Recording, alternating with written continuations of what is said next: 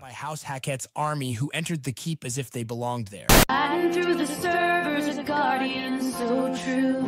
Wears a white hat, proudly cyber wrangler through and I'm willing to fund to do great things.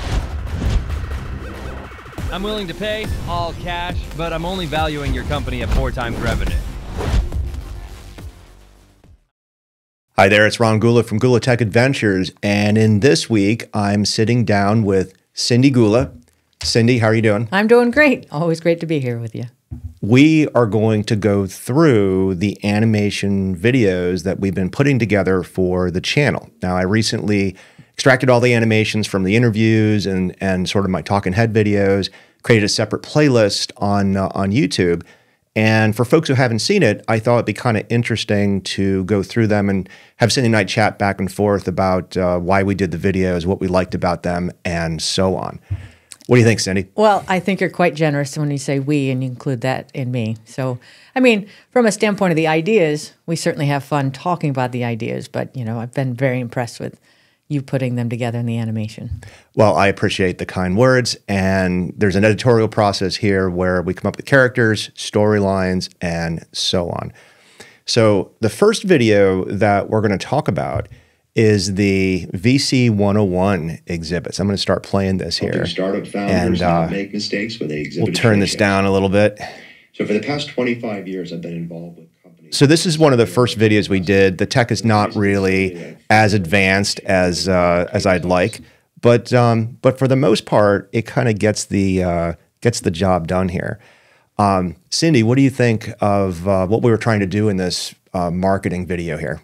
Well, we had just come back from RSA and been frustrated with seeing all of the same words, but not understanding what the companies were doing. So this really helped formulate what we've seen in good booths at shows and not so good booths. And hopefully some people got a good idea of maybe what not to do. But, you know, coming up with the mousetraps was a lot of fun too.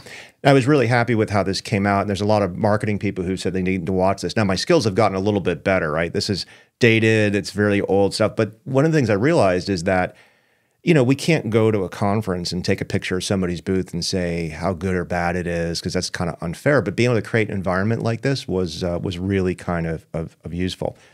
Now, we expanded upon that, and we went to another concept for startup companies, which is how to panel.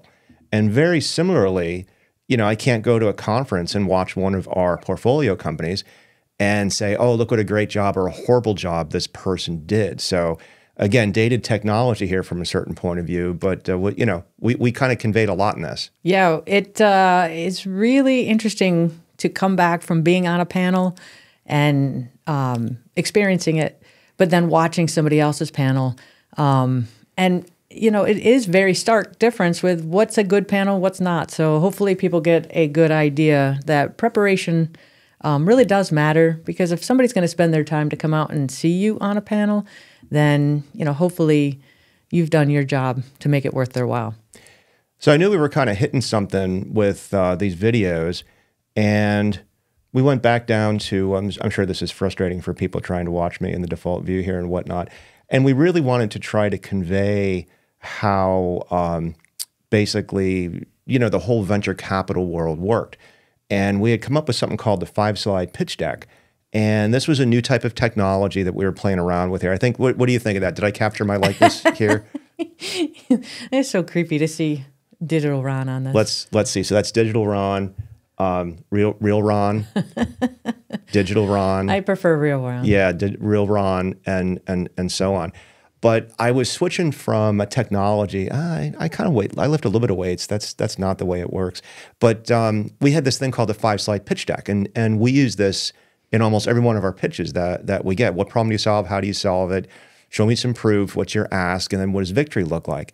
And again, we can't like just sit here and say, look how bad this deck is, or look how bad this pitch was. So I decided to come up with this 5-slide pitch deck competition. Yeah, it was a lot of fun just figuring out who was going to be the characters. My favorite was Bigfoot, but it's really difficult because you got to make things like this a little fun to watch at the same time of getting your point across. And so hopefully, this takes a little bit more of the thou shalt, you will, and helps people embrace the idea behind it and allow that critical criticism to come through to really improve their chances when they pitch. And again, I don't want to pick on bad pitch decks, but people always ask, how do I learn? I'm like, everybody here makes a big mistake, and it really takes a lot to basically see what's going on here. And a lot of people have learned from this. We're really happy to help out there. So we started, so still sticking on sort of the venture capital side. Another thing that happens with sort of our daily lives here is, we'll do a meeting with our companies, and we'll be like, wow, that didn't go well. And maybe it was an HR conversation, maybe it was a technology sales conversation. But in this case, we had a meeting with somebody, and we had a really rough roadmap meeting. And I think we came up with this idea of having the roadmap warrior. And this is probably one of our more popular videos in that, Cyndi, you and I have both lived this, where we've had developers come to us and say they want to change the roadmap, customers say want to pay for features, and so on. So this really connected with a lot of people. Well, yeah, and I definitely think or know that Ron had a lot of fun putting this together. But demonstrating visually the frustration that we see, it's real. All of these are real, and it's funny because the comments we've gotten from this video is, oh my gosh, I almost fell out of my seat when X, because they've lived that. And again, this is meant to take down the criticism, the criticalness, and really demonstrate you're not alone when these things happen to you. Take a look at it and really embrace it for what it is, and hopefully we can help people avoid pitfalls that we've either seen, experienced, or been a part of ourselves. So this next one I think was kind of interesting. We switched to a new technology. We've been using Blender and then a bit of Unreal and this thing called iClone. But we switched to this technology where we're using this company called Replicant now. And I wanted to kind of convey what it was like as, switching from being a founder to an investor. And more than once, we'll have conversations with other investors where, we have these terms like, self-limiting CEO and, and that's not necessarily a bad term, but it's interesting. So I wanted to have 4 venture capitalists sit around a table here at RSA and talking about their portfolio companies. What did you think of this one, Cyndi? Yeah, so board meetings are great when everybody understands the reason of having a board meeting. And sometimes the founders get the idea that they're being watched or they are somehow under the microscope. Well, they are, but their performance is being measured more than what their company is doing. It's everything about the leadership and how you run that. So I guess understanding the dynamic between a founder, co-founders, and the investors at a board meeting and what really is needed in a board meeting is important. It's hard to get right. Being on both sides of the seat, I'm not sure I would be a spectacular founder right out of the gate, but listening and being able to view things like this gives me a better idea that I need to learn more about really what that relationship is if I'm not happy with the board meetings. So once we started, sort of doing these videos, I wanted to start doing these vignettes for almost every major interview and what we did. So one of our portfolio companies is Scythe, and a big part of what Scythe does is they just kind of assume breaching. So we came up with this sort of Star Trek enabled thing where the crew of this spaceship, the USS Scythe, actually I think it was the GTA Scythe, right? It's always fun to do that. And they're sitting here talking about, how they have to invade the galaxy and pretend. And this is basically what, the whole CTEM market does. And Scythe's, one of the leaders in that. Yeah, again, having these conversations of how do we get this across in a parallel universe way to make things applicable, but in a way that it's different than what our marketing, our technical jargon says, and really get to the point of the matter of why some of the things that we do, especially in cybersecurity, are really important, but they're really boring or sometimes even real hard to understand why we're doing all of this. So we have a lot of fun talking about videos and vignettes to try to get that across in a different way and reach a different market. Another sort of thing we like to push, from a cyber point of view, is this concept of separation of data, protect your data. And we were watching The House of Dragons, and I said, I think I can do a House of Dragons themed, video that talks about the realities of just, how cyber hygiene, you're still kind of connected to hostile people versus a full separate, enclave and stuff was there. I had a lot of fun making this, and it really kind of shows, kind of what you can do from a computer these days. It always makes me laugh when I look at the king and look at his little legs. But for getting, again, the point across here, because everybody doesn't live every experience of this video, but one video or one experience probably hits home and allows the point to really sink in, to understand, oh, that's what that means, or this is why it's important. And again, it's always good to have fun. Another one that was really popular, was also back to one of these VC 101 videos, is this concept, and we always deal with this with our founders, is when should they exit? And if they have a company that's starting out, I like to say that's sometimes, like when we started Network Security Wizards, I thought we sold that like in 15, 16 months. And I thought we were going to do that every 15 months to years. But a lot of our companies, they just really face all these challenges when they're going through their life cycle of starting a company. Yeah, I remember when we started Tenable, we said, well, gee, if it took 16 to 18 months to sell Network Security Wizards, well, then this one might be 3 years. And that was our thought. And every time we had to pick our head up and say, what's realistic? Is it realistic that we're going to sell, or do we have something here? How are we going to continue to build? We had a fantastic team at Tenable in the beginning, and it just made everything easy, and the decisions were right at the time. And, we did venture down into certain areas, which we ultimately walked away from, but we had to learn, and learning that really allowed us to see a better future, or what our trajectory really could be, and it was exciting. And I was really happy how this came out, because this teed up probably about a 20-minute conversation I do, Talking Head Ron, that just talks about all the different stages companies can go through and all the different outcomes they had.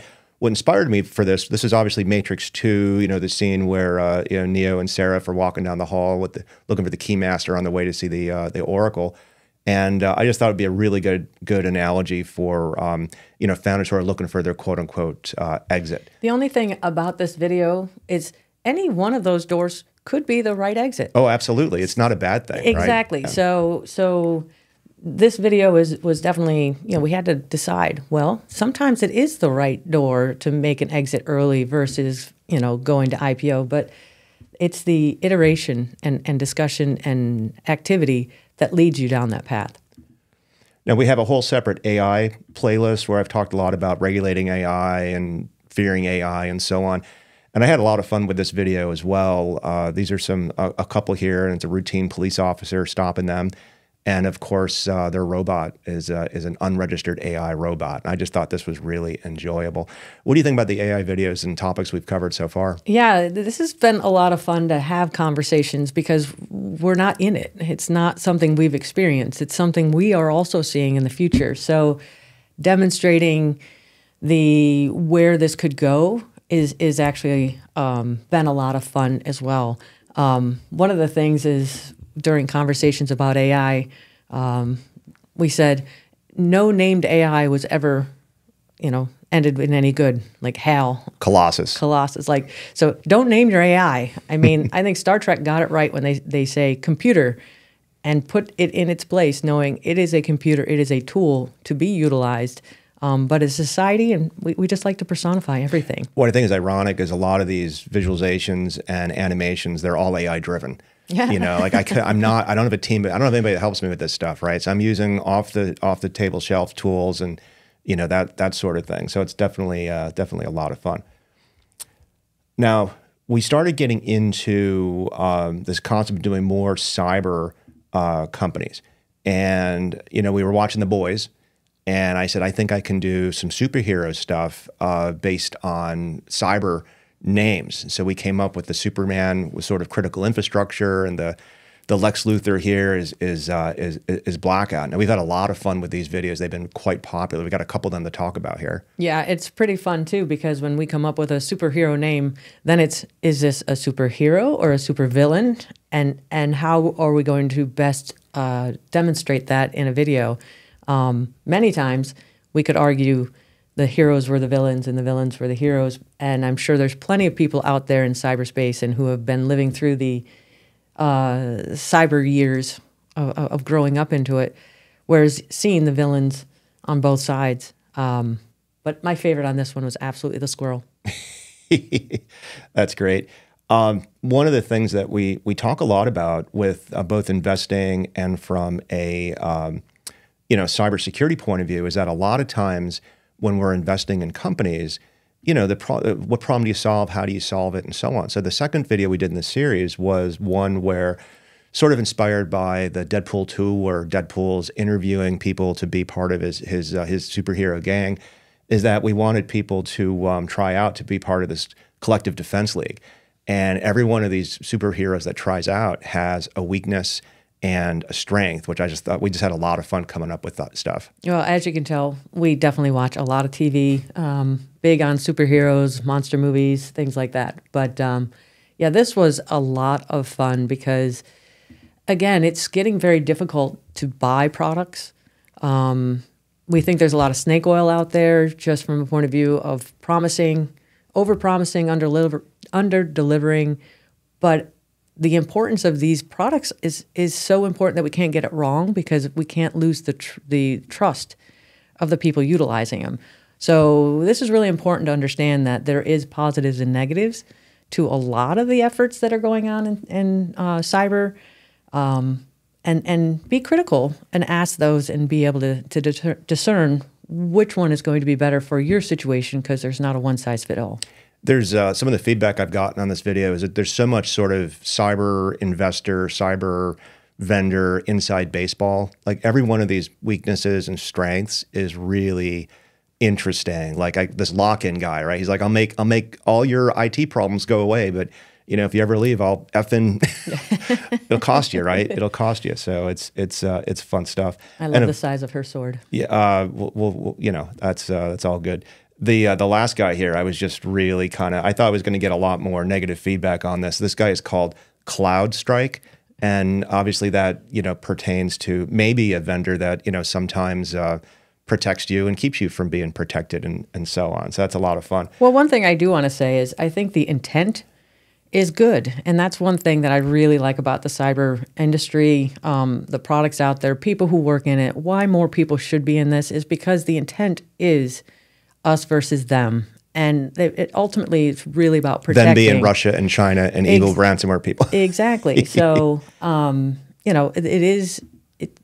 it's a great industry, and I'm happy I landed here.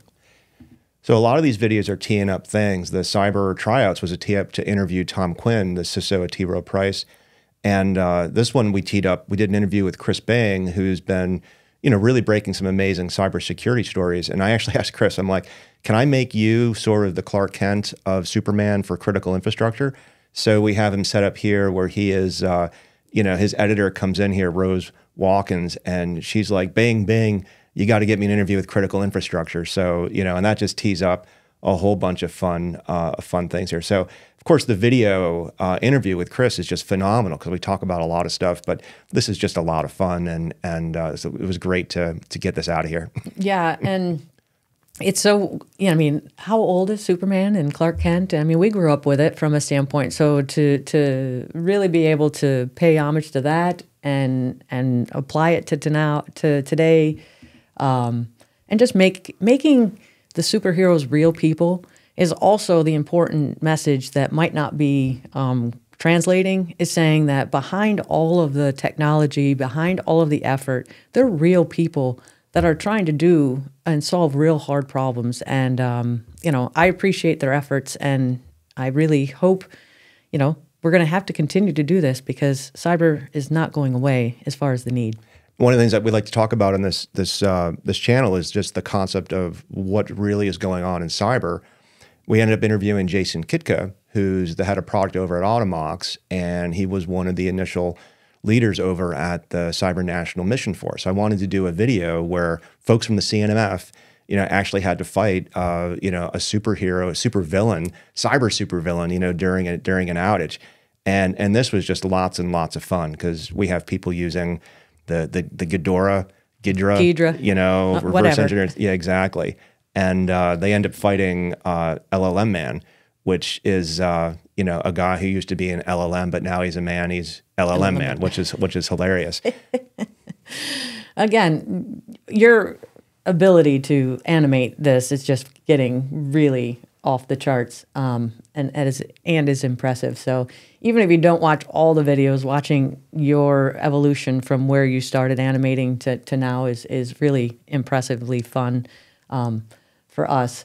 But again, Mission Force, like all these things just seem like somebody else's problem. It's so far out there. It's not my problem.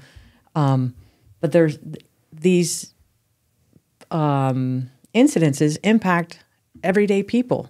And therefore, it is important to understand and support and make sure that, when there's little things that you can do to prevent ransomware or intrusions, to step up and do them. So MFA is not a bad word. Like you shouldn't be resisting it. Upgrading shouldn't be resisting. So hopefully, this will trickle out to people who are not already in the camp of rah cyber.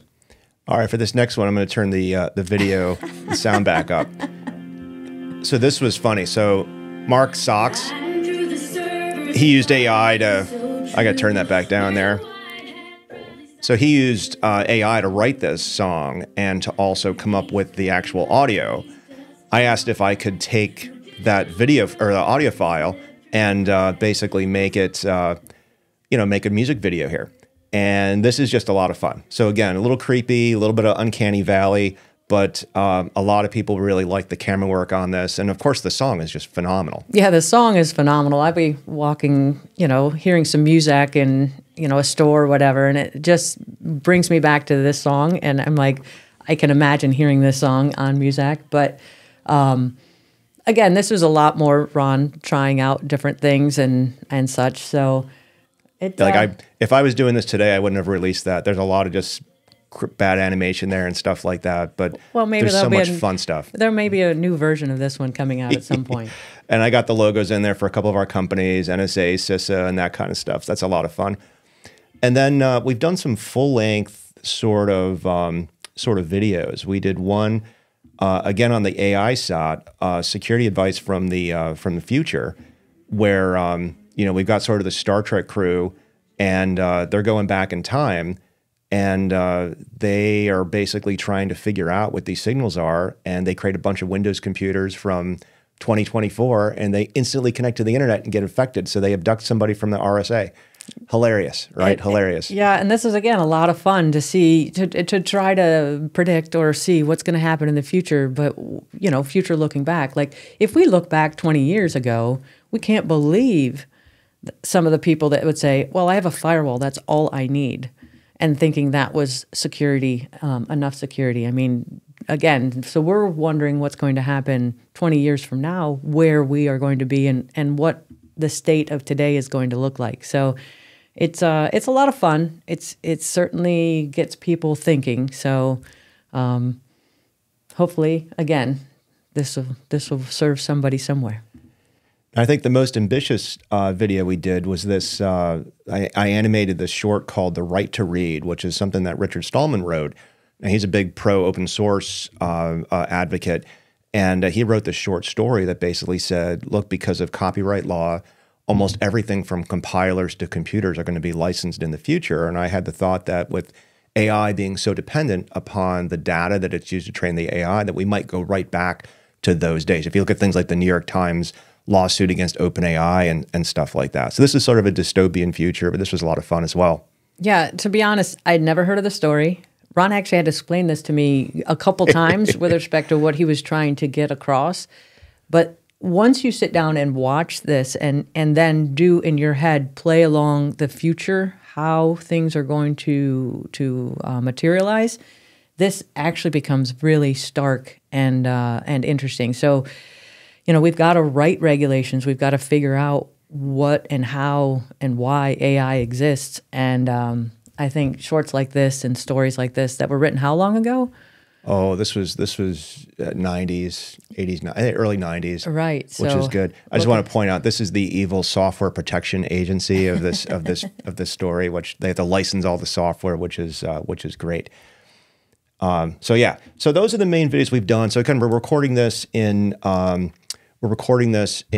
October of 2024. Thank you so much. So look, every one of these videos it tees up sort of either an interview with somebody that I think is really interesting, one of our portfolio companies, or me talking on a topic. But if you want to just watch the animation videos, we have a whole separate channel, whole separate a playlist for that. So Cyndi, what kind of videos would you like to see in the future? Oh boy, you didn't warn me you're going to ask me that one. I do like the future videos because getting what's going to happen right, it matters. It matters to us investing in companies who are starting and trying to solve hard problems.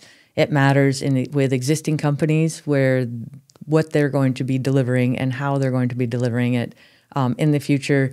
But it really, videos that you've been able to put out there hopefully are drawing more people into understanding cyber and what I like to call data care, because it's not going away. It's only going to continue to grow. And so we need more people involved and more ideas, diversity of thought, diversity of background, diversity of how other people approach technology. I mean, we can't just keep building technology for technologists. We've got to get technology for people who are not as savvy. I think that's great. Cyndi, thank you very much for joining me today. If people want to see more videos like this, give us a subscribe, give us a like, connect with us over on LinkedIn. Again, if you're a startup tech founder, check out the VC 101 videos, which is everything about tech founder, from naming your company all the way to the exiting your company. And of course, if you're in the industry, you know, we have a lot of content on cyber that we like to talk about and animate. Cyndi, thanks again. Great to be here. I'm Ron Gula. Have a great week.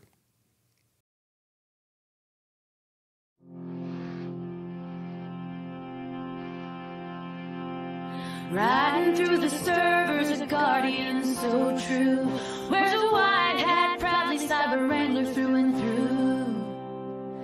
With each click and clatter, he's dusting off the hacks. No digital marauder can slip through the cracks. Whistle through the web space, a lasso in his grip. A keystroke cowboy on an unbreachable bull trip.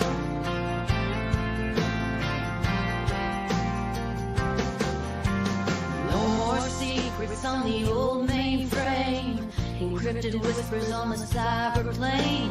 Trying to catch the ghost in the wires, pixel and the code. Yeah. Battling the breaches on the firewall's edge. Saw a cyber cowboy with a silicone pledge. Said, hey, Mr. Hacker, can you safeguard too? Oh, with his 10-gallon hat and his keystroke might, he tips his brim and winks as the net's locked tight on broadband planes. He rides the cyber trails, defender of the data in the wild wild west, where cyber outlaws put his codes to the test. But with each biting bug, he just tips his screen.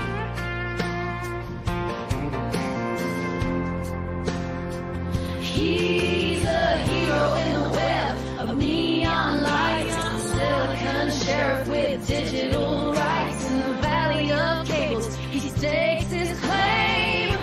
Yeah. He's got that antivirus like a 6-gun thrill.